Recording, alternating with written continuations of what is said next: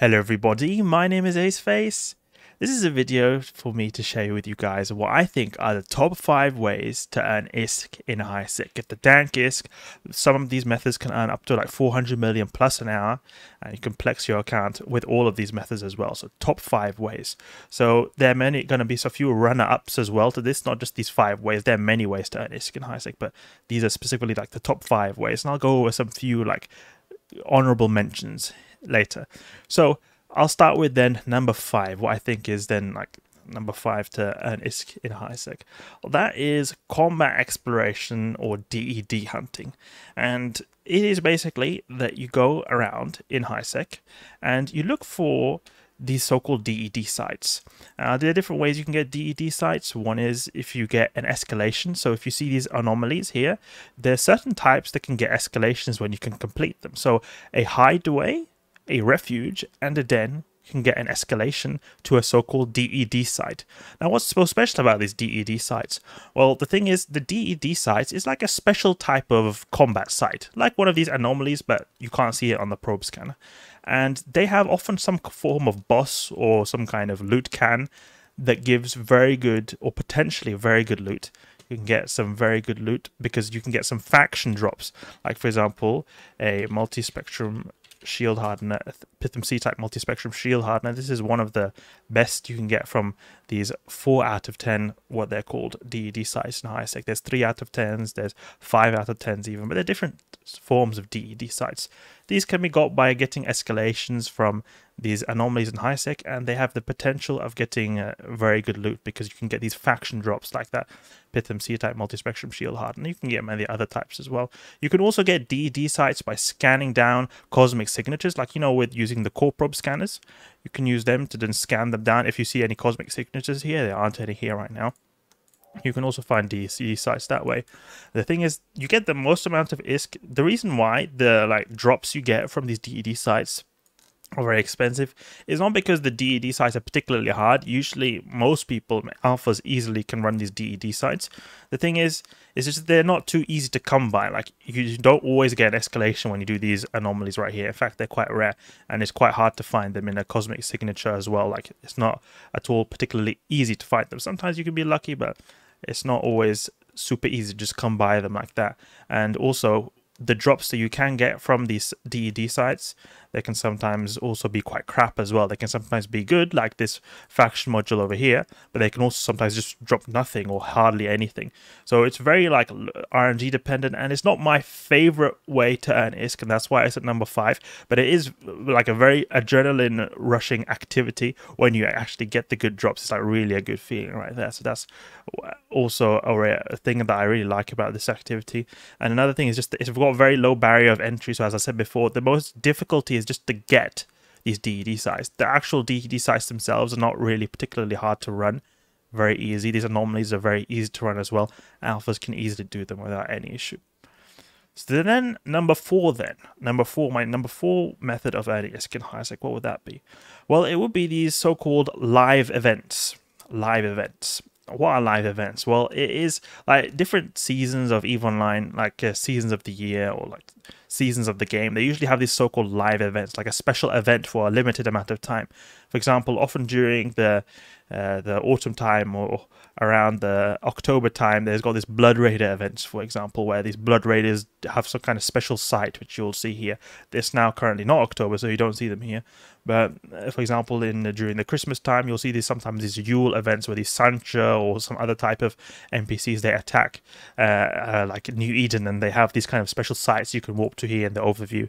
And they usually drop very good ISK, and they usually have like, it's usually very profitable to do these kind of sites. And I think it's pretty interesting because there's like often a boss that you need to kill in these sites, and you can then, if you like do the most amount of damage to this boss, you'll then get the right to the loot, and you can potentially get good loot there. And it's also, the thing I think is quite interesting is because there's a bit of aspect of competition, you could say. Like, doing the most amount of damage to this boss can be quite a competitive task when there's a lot of other players who want to take it out as well. So it'll be sort of a competition to who does the most amount of damage to get the right to the loot. So I think it's quite like interesting there how you have a bit of like competition going on as well. It's not like just you automatically get it like that. The PvE site usually isn't the most difficult thing. It's usually also a bit of a challenge to actually outcompete other players. And I think that's very fun and rewarding to do. Okay, so then number 3 for my top 5 ways to earn ISK in High-sec is then Triglavian hunting. And this is something that I think is really fun to do if you have like really good battleship skills, because you can do this solo. This is a very good activity to do if you want to like flex your marauders and really push their tank to the limits, because it's not like too easy to do these, but if you have a really tanked marauder, like a high tier battleship, this is a very good activity to do to get some serious ISK. You can earn like minimum 100 million ISK an hour doing this, but depending on the kind of Triglavians you find, you can sometimes get 200-300 million ISK an hour. It depends a little bit on RNG, but I would say minimum 100 million ISK an hour, but you can very well get a lot more than that. And basically how it works is that you got these systems here that are Porchven systems, and if you just look in the middle of High-sec, you can occasionally see like these red dots. Like you see this red dot right here, that's a Porchven system in the middle of High-sec. I'm not talking about these null-sec systems right here, but in High-sec, these are Porchven systems. And what you do is you just take a scanning frigate and go like to adjacent High-sec systems that are pretty near to this Porchven system, like in terms of absolute distance. So I could go to this Cat system, Velour, maybe Derentel system. And I'll do is I'll just go to these systems and use my D-scan. I've got this filter for Triglavians, and I'll just scan for Triglavians when I go past these systems. And if I find Triglavians, then that means that this is a Triglavian system, or a system that's been invaded by Triglavians. And what that means is that there's going to be like a special wormhole in that system, a Porchven wormhole. And you can confirm that by then using your scanning frigate to scan them down. If you find a Porchven wormhole, then you know, oh yeah, that system is being invaded by Triglavians. So what you do then is that, what I do is I take my marauder then to that system and I just beat up Triglavians. And after the Triglavians have then been destroyed, you salvage them, and the salvage you get from the Triglavians is really good, really damn good. Like it sells for a lot. I've made videos on this and it's just so good. And I have done it in my Golem. It's really an amazing activity to do if you want to just, you love your marauders a lot. You can just go and just absolutely annihilate these Triglavians and get some really good ISK. But it is a pretty high barrier to entry right there. It's not like a super easy barrier to entry. It's you need some pretty good skills. But if you don't have good skills, or you want to do this anyway, you can always go into the EDI public channel. This one right here. It's EDI-public. And these guys here, they run fleets hunting these Triglavian guys. And they've got a Discord as well you can join. And they quite often do fleets here, and there's the guy who owns this, or the main leader here, is this guy here, Prospector Shiplock. He is very friendly. All these guys here are actually very friendly, and they do these kind of fleets. And when you're in a fleet, it'll be a lot safer because you're like a lot of people, you're going to kill the Triglavians very quickly, and they tend to also have a lot of like logistics ships as well that can like shield boost you a lot, so you will very unlikely die there too. So really, if you want to just get a taste for this, or you want to do this with other people, definitely join the EDI public channel. I've done it, and they're very friendly people. And they also mostly talk in German. Like they're mostly German people here, but they do talk in English as well when like there's English people there. So this is a good way to do this Triglavian hunting if you don't want to invest in a really powerful marauder, or at least upfront. Alright, so what is then number 2 then, my method of earning ISK in High-sec? Well, it sort of is a draw between 2 and 3. I would say they're about the same. There's a little bit of benefits and downsides to them. I would say L4 mission running and burner running. And this is a bit more relaxing, you could say, than running these Triglavian hunting. So definitely I would say that Triglavian hunting is intense PvE. But mission running is a lot like more relaxing, so it's better in that regard. So it depends a little bit. Sometimes when I'm in the adrenaline mood, I'll do the Triglavian hunting. Sometimes when I just want to chill a little bit, I'll do the L4 mission running. And basically, when you're doing L4 mission running, you'll come to a point where you have faction standings that are really high. And what I mean by that is that when you have, for example, you're doing missions for example, Galente Federation, if you do enough storyline missions and other types of special missions like career agents, you'll get a Galente Federation faction standing very good. This is a faction. A corporation standing is these ones right here. But if you get good faction standing, then you can decline as many missions as you want.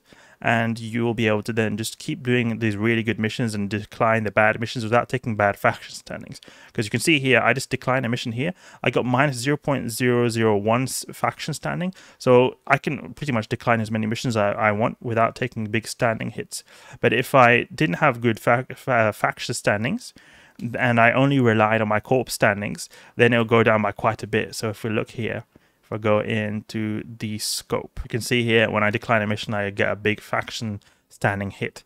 So it is a lot. If I didn't have good faction standings and I only had good corp standings, then it would like rely only on my corp standings to be able to do the mission. You need to have more than 5.0 to do level 4 missions. You could say that sort of the faction standings complement the corp standings. So even if I had like 2 corp standings, as long as I had good faction standings, it'll let me do the mission. But if I had like really bad faction standings and only good corp standings, then I'll have to rely on this and have to do pretty much every mission or almost every mission. Otherwise I'll get below 5.0 standings and not be able to do the good missions.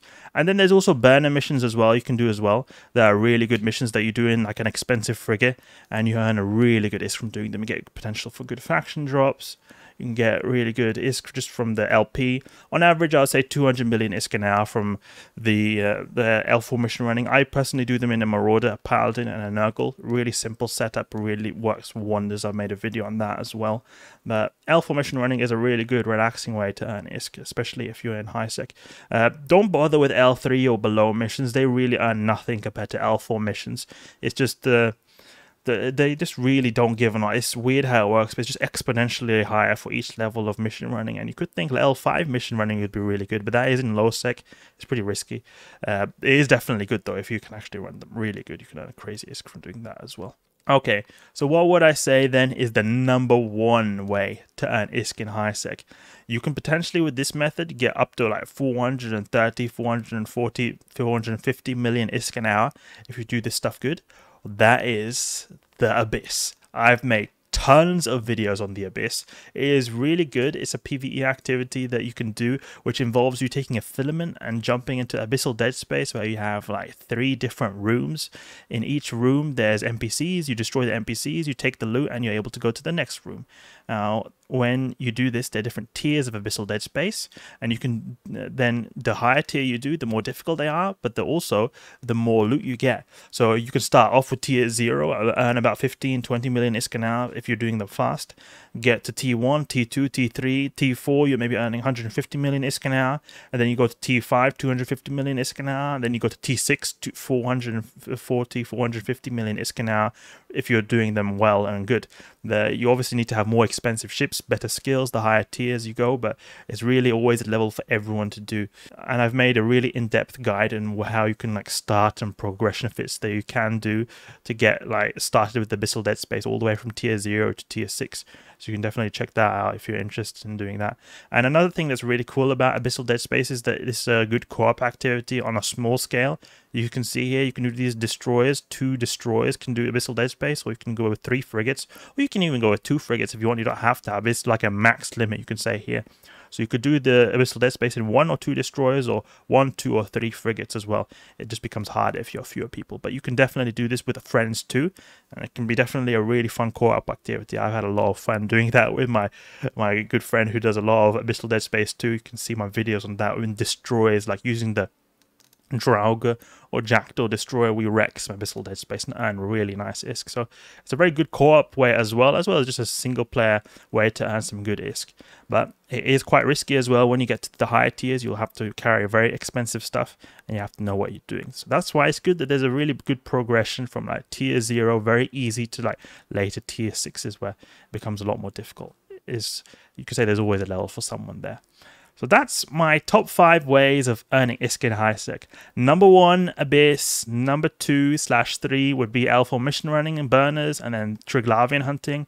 #4 will be then live events, like these special seasonal events that occur in the game. #5 would then be combat exploration or DED hunting, where you look for these DED sites that have the potential of dropping really good and expensive faction loot. Some runners-up to these methods here that I don't do a whole lot of, but they are very popular still, and they're just, personally speaking, they don't fit my style of gameplay. I don't find them particularly fun, but they are people who earn a lot of ISK doing them. So some runner-ups would be, for example, mining. Mining is something you could then do in like mining ships, pretty straightforward, very easy. Just go to belts and mine, or anomalies, ice anomalies, you mine in them. You could, for example, use a procurer here. This is a very good ship to do mining in High-sec because it is the tankiest mining ship. A lot of people like to gank miners, so that's why I think it's best to go in this ship right here, because it's the tankiest one, least likely to get ganked. It also is a little bit less fast on mining compared to the other ones, like a Hulk, for example, or the other types of mining ships like a Retriever. These mine faster than the Procurer, but they're also a lot less tanky, so very easy to get ganked, and it happens all the time. So I'd recommend to always use a Procurer if you decide to mine. It's what I do mine and if I do them. And these don't earn a lot of ISK. I would say mining in like a solo and a Procurer earns maybe, I don't know, 15, 20 million ISK an hour, something like that. Last time I did mining, the industry changes have sort of skewed the prices a bit, so I can't remember exactly how much it is now because it was a long time since I mined. But where the big ISK comes in when it comes to mining is if you're able to multi-box these. Like people, they go around with like 10 procurers in different accounts mining together. So by themselves it's not a lot, but if they have them all together you could earn like 200 million plus an hour. So I think that is a little bit too hardcore, but there's definitely something you'll see some from time to time, like fleets of procurers just warping in, and you can obviously see that they're being piloted by like one person with like names like something name 1, something name 2, something name 3, etc. Well, it is a good way to earn ISK if you want to just chill, because you really don't have to do much. You just have to just turn it mine, and that's it. Leave it there, watch some movies. But it's to get good ISK, you need to like really have a lot of miners, and by itself it's not a whole lot, and I don't find it too interactive, so that's why I don't like doing it a whole lot. You can also go with like orcas and do these other kind of stuff. In nullsec and lower security statuses, then it actually can be quite profitable to mine even in solo, but it's still in High-sec it's not particularly good in my opinion. Another way to earn ISK that is very popular, and especially for the business-minded people, is to do trading. You can do station trading, go trade stuff, buy low, sell high. It's really as simple as that, buy low, sell high.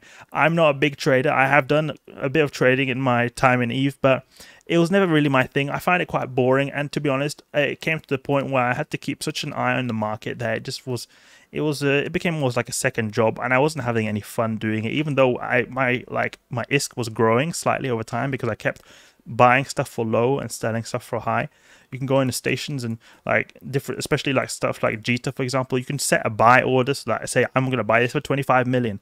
And someone who wants to sell their procurer straight away will then sell it for 25 million. And then you put it as a sell order, and it'll take a bit of time for it to sell because not everyone wants to buy stuff instantly. You can sort of say that's how a way how you earn the ISK from trading, is that you sort of trade time, or the time you have of having something at the right place at the right time. Because like if I wanted to buy something instantly, I could just buy this right here, but I can't buy this here because this is someone who wants to buy it for 25 million. So if I wanted to, if I had one of these and I wanted to sell it instantly, I would get 25 million for this. But I could also put a sell order here and put it for like 42 million and undercut this guy, and then it'll take me a bit of time until someone happens to come along and buy it. So it is something you can do, and something that many people have become ISK billionaires, even trillionaires doing. But it's not my kind of tea. It requires a lot of knowledge of the market, and I don't find that particularly interesting. So that's also a reason why it became a runner up there. But I definitely know that it is a very like interesting activity for certain types of players. Another way is industry as well, and it is quite similar to the same reason why I don't like trading as well. It requires a lot of knowledge of knowing what is good to make, what is not good to make. You can get blueprints, research blueprints, and earn some good ISK by doing that. You can get a lot of ISK by actually making blueprint copies. It's like a good way to get a passive ISK, where you buy like a blueprint original for a very big price, and then you make blueprint copies of them and you sell these blueprint copies. These blueprint copies can be useful for people who want to maybe like build a procurer in like, I don't know, say a wormhole or some obscure place of space, where this is a very easy to carry, but a whole procurer ship is quite hard to carry. So you can sell these then on the market and finding contracts. It's not a whole lot. You see 250,000, but when you have a blueprint original, you can make as many of these copies as you want. So it just takes time, really. That's all it is. So you can get passive income, and there's many other ways to earn ISK from doing industry. You can get like just produce stuff that is going for a profit. So if you have a blueprint of some certain item and the cost to make it is less than it is to sell it, then you can definitely earn ISK that way as well. But it is not my cup of tea. you need to have a lot of, like, it ties a lot into market knowledge as well. You need to know what is the good prices, what not the good prices. You usually have to be good at like hauling stuff as well, moving goods around to be able to like have the items at the right place to be able to produce them, etc., etc. It requires a little bit too much like general management knowledge, and like using spreadsheets as well to find like what would be the most efficient stuff to build. I don't feel like that is something I want to do. I've tried doing it, but it wasn't too fun for me. I felt like Eve again was becoming like a second job. So that is why it's also a runner-up here when it comes to industry. Another method that I have done a lot in the past is incursions. That is another runner-up right here. And I don't do it a whole lot nowadays because it requires a lot of time to set up. But incursions, you can think of it as like a group activity and the like PvE activity. Similar to how these Incon fleets are here, where like you go in a group of, like with EDI Public, how you go in a group of players and you just attack certain NPCs. There's something called incursions where the Sanchez Nation is a certain type of pirates. They are invading certain regions of space. If you go in encounters, incursions, you can see that there's incursions going on. And these are then where Sanchez Nation are invading, and you can find these special sites that are very extremely difficult to run alone, and not even worth it to run alone, because you can think of it as when you complete the site, everyone who like is on the grid, who is like in the fleet, who completed that site, they get a payout that is the same as if you were to do it solo. So you basically only want to do these in big fleets. And you can get a very good ISK. You can get 100+ million an hour from doing this, 150 million an hour doing this. And you go and join a community and who runs these just the same way this EDI Public does them. A good one I'd recommend is Warp to Me Incursions, or at least that is what I used to run with back in the day a lot with. You can just Google Warp to Me Incursions, their website, and then just look at everything, how to join their channel, etc. That is pretty straightforward, not at all difficult to set up or anything. They're just like, you usually would just go on their website and just paste your fit in there, and then they'll approve it, and then eventually you'll be able to join a fleet, and then they'll tell you where to go to, and then you just follow their commands really and complete the sites. But the reason why it's not one of my favorite methods to earn ISK is because it's hard to do the incursions nowadays. They have a lot fewer incursion systems than they used to do. They used to have a lot more. I would say the main reason though that I prefer not to do incursions nowadays, because you have to put yourself in this wait list. Often there's a lot of people waiting to join the fleet as well. You'll probably have to wait, I don't know, it could be up to like half an hour or something like that. And I'm talking about like half an hour. That was when there were more incursion systems. Like I haven't run them since they nerfed them. So that is why I don't particularly do incursions as much as I did before, and that's why it's a runner-up, because it's not as easy to get into as it used to be. And I just prefer to do any other kind of methods, like doing the Triglavian hunting, which you can do solo, or you can do with these EDI guys. They have fleets going on all the time. There's so many Triglavian hunting systems, so really all you need to do is just find a system really and just get to work. It's not like there's only one specific area of space where there's Sanchez Nation incursions going on. So there we go. That's how I would earn ISK in High-sec. My top 5 ways of earning ISK in High-sec.